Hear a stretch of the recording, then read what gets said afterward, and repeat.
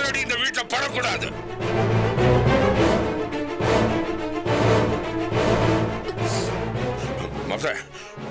மாப்ள இவங்க உறவே வேணாம்.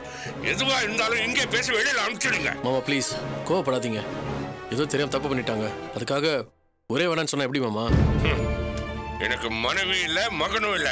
எனக்கு இருக்கிறது நீங்களும் துளசி பவித்ரா மட்டும்தான். இவங்களை இங்க இருந்து அனுப்பிடுங்க. தயவு செஞ்சு கொஞ்சம் புரிஞ்சுக்கோங்க மாமா. அவங்க செஞ்ச தப்ப உணர்ந்து வந்திருக்காங்க. அவங்கள மன்னிச்சு ஏத்துக்கிறது தானே முறை. இவங்க திருந்தவே மாட்டாங்க. அப்படி ஒரு ஜென்மங்கள்.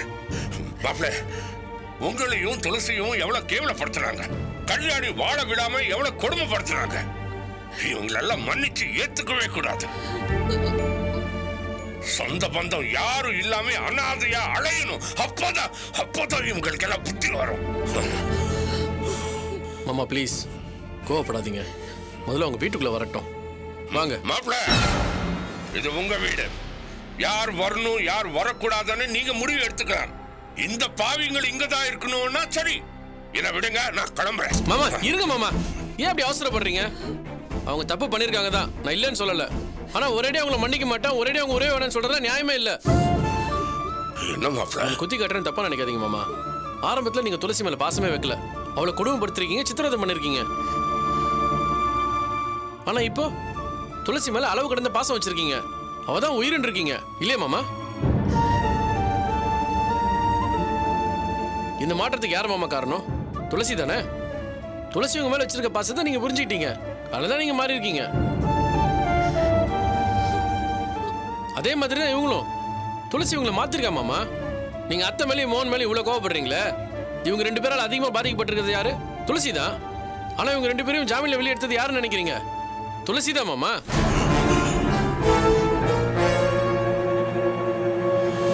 துளசியா?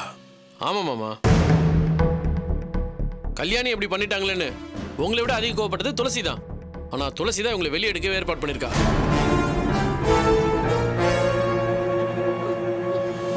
யார் மூலமான்னு தெரிஞ்சா நீங்க கோவப்படுவீங்க. ஆனா பிரபாகர்கிட்ட பேசி ஒரு நல்ல லாயரை ஏற்பாடு பண்ணி அவர் மூலமா தான் உங்களை வெளியே எடுத்திருக்காங்க. இப்ப சொல்லுங்க மாமா, உங்க பொண்ணு தான் இவங்களை வெளியே எடுத்திருக்கா. இவங்களை வீட்டுக்குள்ள விடலாமா வேணாமா?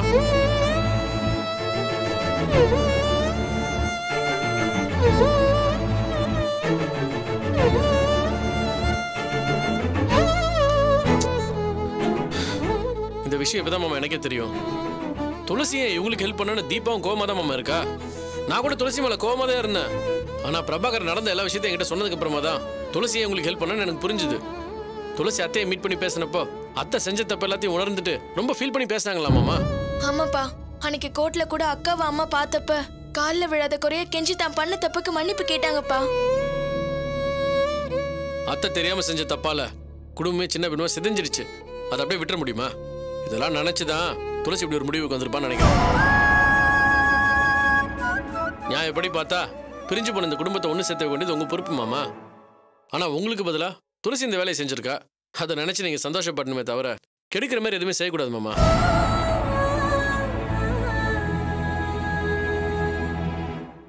மாமா நீங்க வயசுல பெரியவர், உங்களுக்கு நான் சொல்லிதான் புரிய வைக்கணுன்ற அவசியமே இல்லை.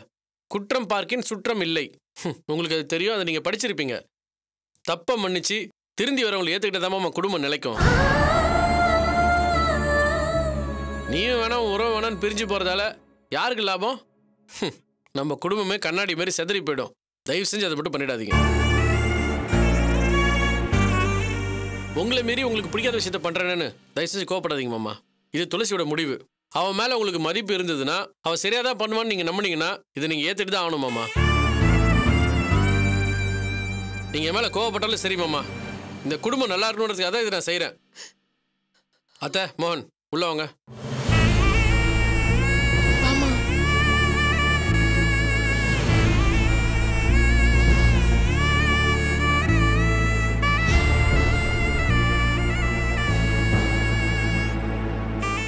அத்தை சேகரோட அப்பா பிரச்சனை பண்ணதை பத்தி பவித்ரா ஃபோன்ல சொன்னான். அதை கூட சரி பண்ணிக்கலாம். ஆனா அதுக்கு முன்ன நீங்க ஒரு விஷயம் பண்ணியே ஆகணும்.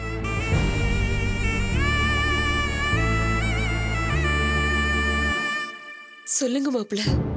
நானும் துளசி உங்களை திரும்ப ஏத்துக்கிறதோ இல்ல மாமா உங்களை மன்னிச்சு விடுறதோ அதெல்லாம் ரெண்டாம் பட்சம் தான். உங்களால் அதிகமாக பாதிக்கப்பட்டிருக்கிறது Kalyani.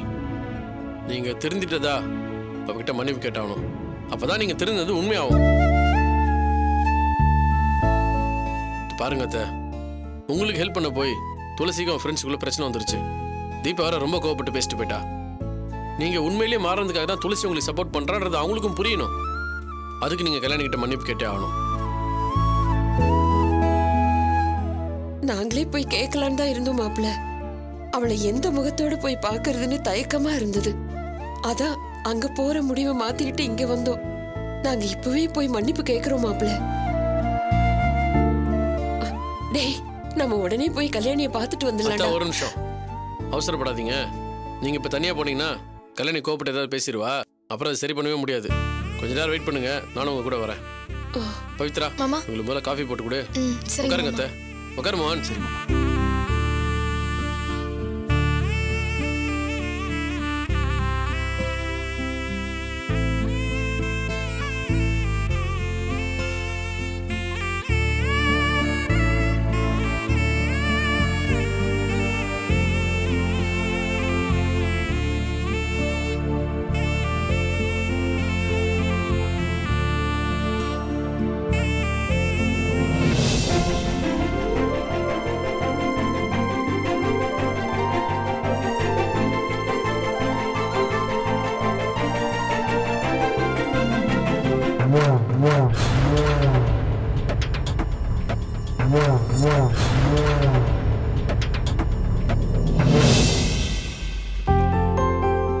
Siram. What is this? இன்னைக்கு ஸ்பெஷல் கிளாஸ் இருக்கு. நேத்தே சொல்லிருந்தேனே. 8 பேர் தான் இருக்கீங்க. மத்தவங்களா எங்க? கேண்டீனுக்கு போயிருக்காங்க சார். வந்துருவாங்க சார். நான்சென்ஸ். அவங்க எல்லாம் உருப்படவே மாட்டாங்க. ஓகே. லாஸ்ட் கிளாஸ்ல பயோகெமிக்கல் சிஸ்டம்ஸ் தியரிஸ் பத்தி பிரீஃப் பண்ணல. அந்த தியரி எந்த ஃபீல்டுக்கு யூஸ் ஆகும்னு சின்னதா ஒரு ஆர்டிகல் எழுதுங்க. I'll be back within 10 minutes. Quick எழுதுங்க.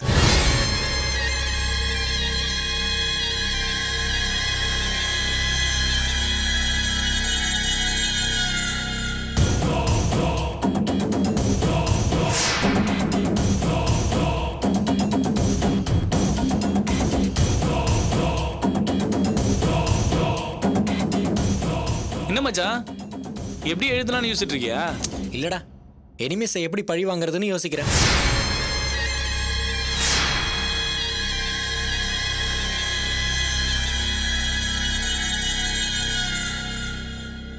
டேய், என்னடாச்சு உனக்கு? சார் ஏதாவது சொன்னார்னா உடனே எழுத ஆரம்பிச்சிருவேன். இப்போ என்னடா சும்மா உட்காந்துட்டு இருக்க? அந்த தியரியை பத்தி என்னடா நினைக்கிற? டேய், சார் சொன்ன தியரியை விடுறா. நான் ஒரு தியரி வச்சிருந்தேன். அதுபடிதான் எல்லாரும் நடந்துப்பாங்கன்னு நம்பினேன். ஆனா அது பொய்ன்னு ஆயிடுச்சு மச்சி.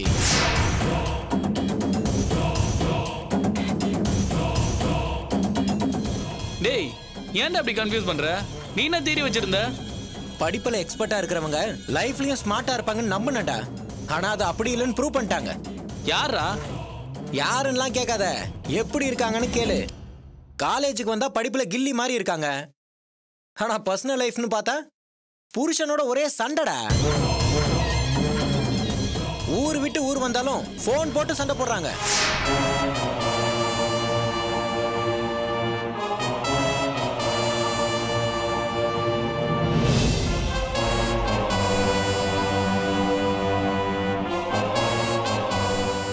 சில பேரோட ஹஸ்பண்ட் தண்ணி போடாமையே தகராறு பண்ணுவாங்க போல இருக்கு.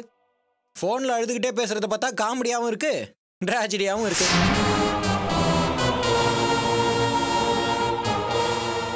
மச்சி, ஒரு பொண்ணு அவளோட ஹஸ்பண்ட் கண்ணா பின்னான்னு திட்டானா அதுக்கு என்னடா அர்த்தம்? அவ மோசமானவ, கேரக்டர் சரியில்லாதவன் தானே அர்த்தம்?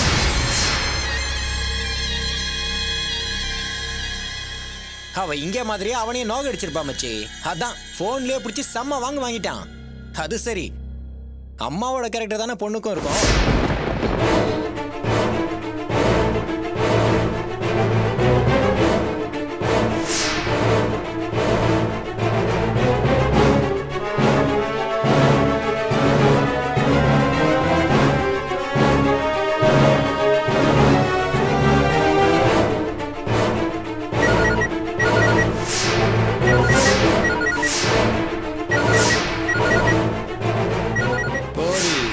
இந்த மரப்பெல்லாம் ரொம்ப நாளைக்கு இருக்காது. உன் புருஷனோட கான்டாக்ட் நம்பர் எனக்கு கிடைச்சிருக்கு. அதை வச்சு என்ன பண்றேன்னு பாரு, உனக்கு இருக்குடி. அப்பா சொல்லுங்கப்பா. எனக்கு என்ன சொல்றதுனே தெரியலம்மா. என் பொண்ணு மேல எனக்கு ரொம்ப வருத்தமா இருக்கு. இப்படி ஒரு காரியம் பண்ணிட்டாளேன்னு ரொம்ப வேதனையா இருக்கு. என்னாச்சுப்பா? வருத்தப்படுற அளவுக்கு நான் என்ன பண்ணேன்? பண்ணிருக்கேம்மா, பண்ணிருக்கேன். அந்த கேடு கட்டவளை ஜாமீன்ல எடுத்திருக்கியே, அது தப்பு இல்லையா? அவங்க பண்ண பாவத்துக்கு அவங்க தண்டனை அனுபவிக்கணும்மா. நான் பவித்ரா கிட்ட பேசும்போது நீ கேட்டிருக்கேன்ல, அவங்கள பார்க்கவோ இல்ல ஜாமீன்ல எடுக்கவோ கூடாதுன்னு அவ்வளவு தூரம் சொல்லியிருக்கேன். அதையும் மீறி நீ ஜாமீன்ல எடுத்திருக்கியே, இதுக்கு என்னம்மா அர்த்தம்? நான் பண்ணது தப்புன்னு எனக்கு தெரியும்பா. பவித்ரா ரொம்ப வேதனைப்படுறாளேன்னு அவங்கள பார்க்க தான் நான் கூட்டிட்டு போனேன். ஆனா அங்க போனதுக்கு அப்புறம் மோகன் சித்தி நிலைமையை பார்க்க எனக்கு ரொம்ப கஷ்டமா போச்சுப்பா. அவங்களும் தப்ப உணர்ந்து திருந்திட்டதா சொன்னாங்க. சொல்லுவாங்கம்மா, அவங்க அப்படிதான் சொல்லுவாங்க. ஆனா அவங்க பேச்சு யார் நம்புவாங்க? இப்போ அவங்க இருக்கிற சூழ்நிலையில மத்தவங்களோட தெய்வம் அவங்களுக்கு வேணும். அதனால நல்லவங்க மாதிரி அவங்க நடிப்பாங்க. இந்த கேஸ்ல இருந்து அவங்க வெளியே வந்ததும் மறுபடி பழைய மாதிரி மாறிடுவாங்க. அது புரிஞ்சுக்காம நீ ஹெல்ப் பண்ணிட்டேம்மா. தப்புதான்ப்பா, என்ன மன்னிச்சிருங்கப்பா. இப்போ அழுது என்னம்மா பிரயோஜனம்? என் விருப்பம் இல்லாம எனக்கு தெரியாம எல்லாமே நடந்துட்டு இருக்கு. பத்மா தான் என்ன மதிக்காம இப்படி எல்லாம் பண்ணுவான். ஆனா நீயும் அவ்வளவு மாதிரி மாறிட்டேம்மா. இல்லப்பா, சூழ்நிலை அப்படி அமைஞ்சு போச்சு. நீ என்ன காரணம் சொன்னாலும் என்னால ஏத்துக்கவே முடியாதுமா. அதுவும் கோயிலுக்கு போறேன்னு போய் சொல்லிட்டு எனக்கே தெரியாம ரொம்ப வேதனையா இருக்கம்மா. இப்போ கல்யாணி கிட்ட மன்னிப்பு கேட்க மாப்பிள்ளை அவங்களை கூட்டிட்டு போயிருக்காரு. அவங்க வெளியே வரத்துக்கு காரணம் நீதான். நீதான் அவளை ஜாமீன்ல எடுத்தேன்னு தெரிஞ்சா கல்யாணி உன்னை பத்தி என்னமா நினைப்பா? ஒரு நல்ல ஃப்ரெண்ட் இப்படி பண்ணிட்டாளான்னு வெறுத்துட மாட்டாளா? யார் வேணாலும் இப்படி பண்ணிருக்கலாம். ஆனா என் பொண்ணு துளசி இப்படி பண்ணிருக்கவே கூடாது. அந்த வேதனை தாங்க முடியாம தான் நான் உனக்கு போன் பண்ணிட்டேன். பண்ணது சரியா இல்ல தப்பான்னு நீயே முடிவு பண்ண. அப்பா,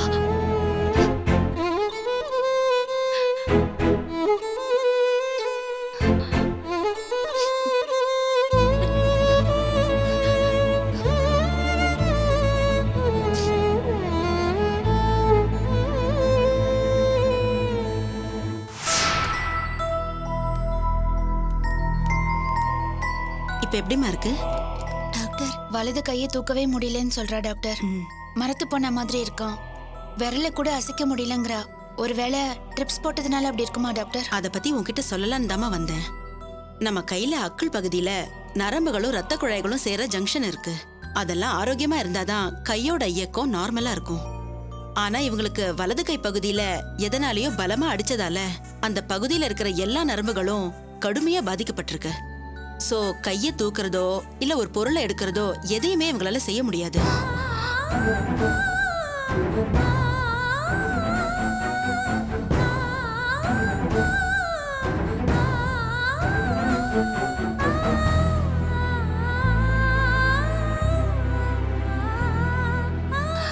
டாக்டர், கார் ஓட்ட முடியும்ல?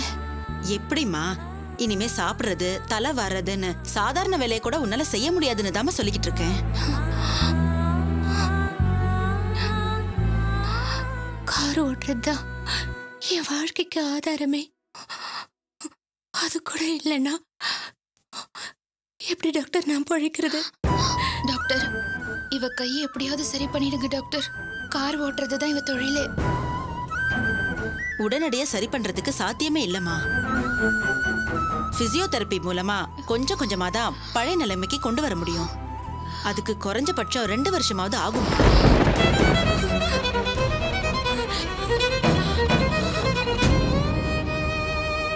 அது வரைக்கும் சின்ன சின்ன விஷயங்களுக்கு கூட நான் மற்றவங்கள தான் எதிர்பார்க்கணுமா? என்னால தனியா எதையுமே செய்ய முடியாதா? அதுதாம்மா உண்மை. இது கஷ்டமான விஷயம்தான். ஆனா அதை நீ ஏத்துக்க தயாரா இருக்கணும். காப்பாத்தவே முடியாத நிலைமையில இருந்து நீ மீண்டு வந்திருக்க. இந்த பிரச்சனையும் நிரந்தரமானது இல்லம்மா. 2 வருஷத்துல கண்டிப்பா சரியாயிடும். அதை நினைச்சு நீ சந்தோஷப்படுமா?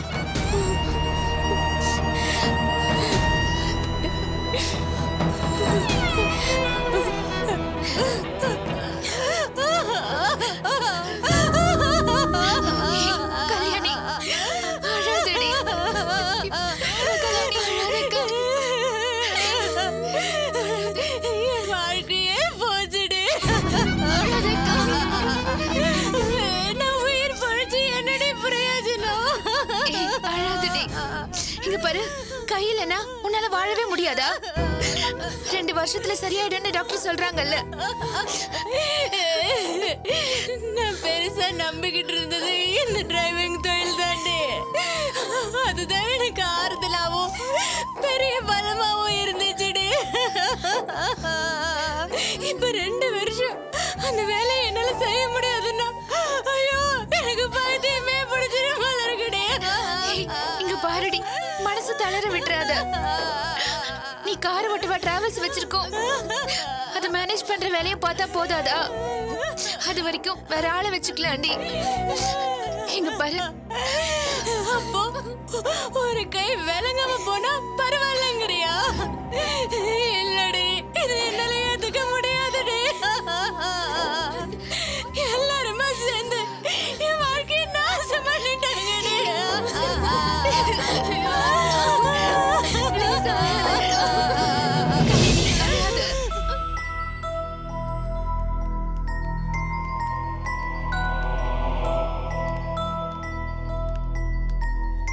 அத்தை, கல்யாணி உங்க மேல பயங்கரமா கோவத்துல இருக்கா. அதனால அவ என்னதான் கோவப்பட்டு பேசினாலும் தயவு செஞ்சு கோச்சிக்காதீங்க, மன்னிப்பு மட்டும் கேளுங்க. இல்ல மாப்பிள்ள, நான் ஒரு வார்த்தை கூட பேச மாட்டேன். கல்யாணி எங்களை மன்னிச்சுட்டா அதுவே போதும். அதெல்லாம் ஒன்றும் கவலைப்படாதீங்க, சமாதானப்படுத்திக்கலாம். வாங்க.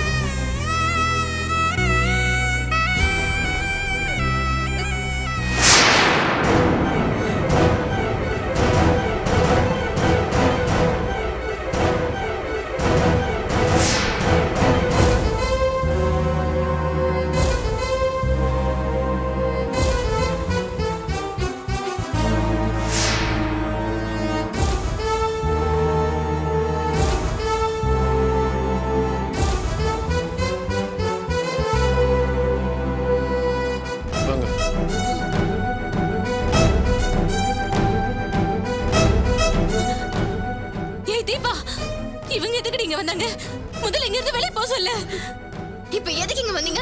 என் அக்கா வாழ்க்கையை அழிச்சதும் இல்லாம அதை பார்த்து சந்தோஷப்பட வந்திருக்கீங்களா? முதல்ல வெளிய போங்க. ரேவதி, கொஞ்சம் பொறுமையா இரு. அவங்க ஒன்றும் இங்க பிரச்சனை பண்றதுக்காக வரல. செஞ்ச தப்பு உணர்ந்து திருந்தி வந்திருக்காங்க. மன்னிப்பு கேட்கணும்னு நினைக்கிறாங்க. யாரோட மன்னிப்பு எனக்கு தேவையில்லை.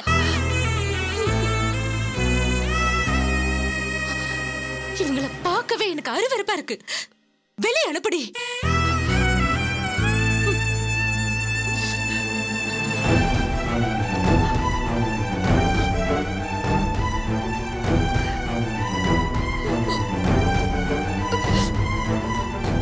கல்யாணி, கோவப்படாத. நாங்க பண்ணதெல்லாம் தப்புதான். அதுக்காக மன்னிப்பு கேட்கலான்னு தான். டேய், என் பேரை சொல்ல கூட உனக்கு அருகதை கிடையாது.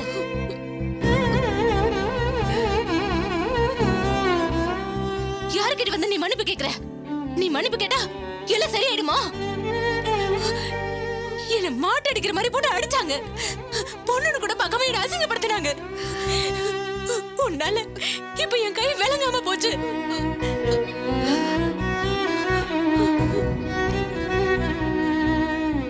நீ மன்னிப்பு கேட்டா இதெல்லாம் சரியாயிடுமா? நாசமான என் வாழ்க்கைய, என் மானத்தை, என் கைய சரி பண்ணி தர முடியுமாடா உன்னால? நாங்க பண்ணது தப்புதாம்மா. ஏதோ தெரியாம இல்ல. நீங்க ரெண்டு பேரும் தெரிஞ்சதா இப்படி பண்ணீங்க. என்ன அணு சித்திரவதை பண்ணி சாகடிக்கிறதுக்கு தான் என்ன போலீஸ் கிட்ட அனுப்புறீங்க.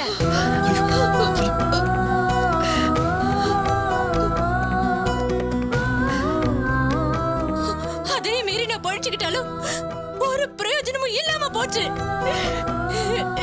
கார் ஓட்ட முடியாம செஞ்சு என் எதிர்காலத்தையே நாசமாக்கிட்டீங்களே. இல்லம்மா, இப்படி எல்லாம் ஆகும்னு பேசாத. உன்ன மாதிரி அரக்கிங்கெல்லாம் பேசவே கூடாது. எனக்கு மட்டும் உடம்புல தெம்பு இருந்தது, எழுந்து வந்து உன் மூஞ்சிலே காயத்தை பிரிப்பேன். அப்படி நான் பண்றதுக்குள்ள இங்க இருந்து போயிடுங்க. கல்யாணி, ஏன் அப்படி ஆவேசப்பட்டு பேசுற? முதல்ல நான் சொல்றது போதும். நீங்க எதுவும் சொல்லாதீங்க. இவங்க என் கண்ணு முன்னாடி நிக்க கூடாது. தயவு செஞ்சு இங்க இருந்து கூட்டி போயிடுங்க. பொறுமையா இருக்கறியா? ஏன் அப்படி ஆவேசப்பட்டுட்டே இருக்க? அவங்க தப்பு பண்ணிருக்காங்க தான், நான் இல்லன்னு சொல்லல. ஆனா அதுக்காக இப்படியே கோபப்பட்டே இருக்க முடியுமா? தப்பான ஆட்களோட பேச்சை கேட்டு அவங்க தப்பா அந்த மாதிரி விஷயம் பண்ணிட்டாங்க. இப்ப செஞ்ச தப்ப உணர்ந்து திரும்பி வந்து மன்னிப்பு கேட்கணும்னு நினைக்கிறாங்க. இது உன்னால ஏத்துக்க முடியாதுதான், கஷ்டமா தான் இருக்கும்.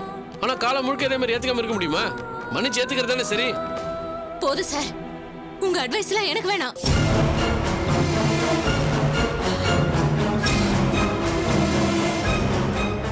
நீங்களாம் இப்ப ஒரே குடும்பம் ஆயிட்டீங்கல்ல, அதனாலதான் ஃப்ரெண்ட்ஷிப்பை விட சொந்த முக்கியன்னு இவங்களுக்காக வரைஞ்சு கட்டிட்டு வந்து நிக்கிறீங்க.